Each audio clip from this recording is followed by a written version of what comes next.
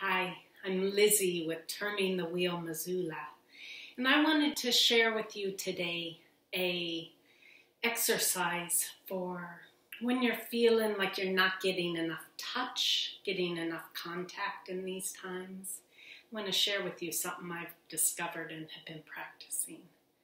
So I'm just sitting in a regular chair, and what I've been doing is just really leaning back into the chair, taking some deep breaths and feeling how I am supported, feeling like the world still has my back.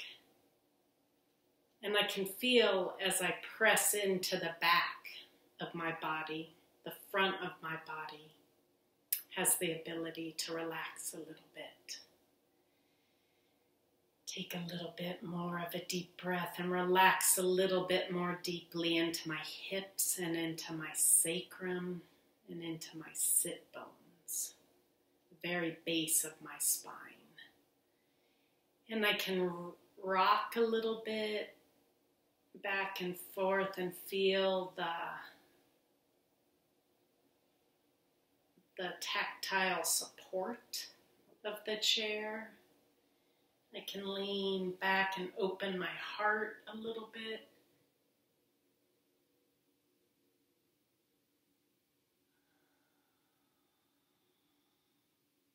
Can just sink a little bit more deeply into my own self.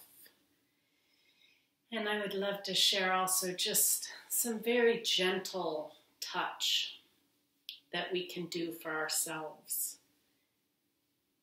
I live alone, so I am practicing on a daily basis ways to keep my skin and my soul alive without getting hugs or touch right now.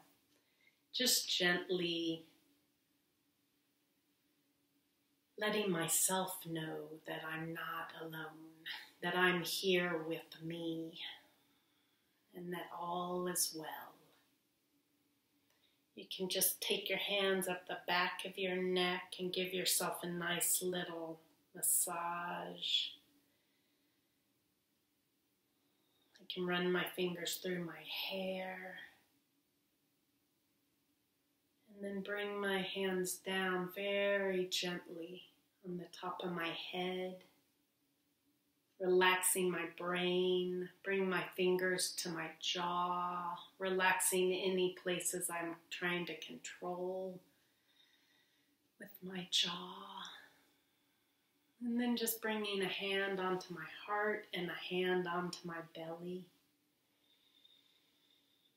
And letting myself know that I've got my own self, that everything is going to be okay.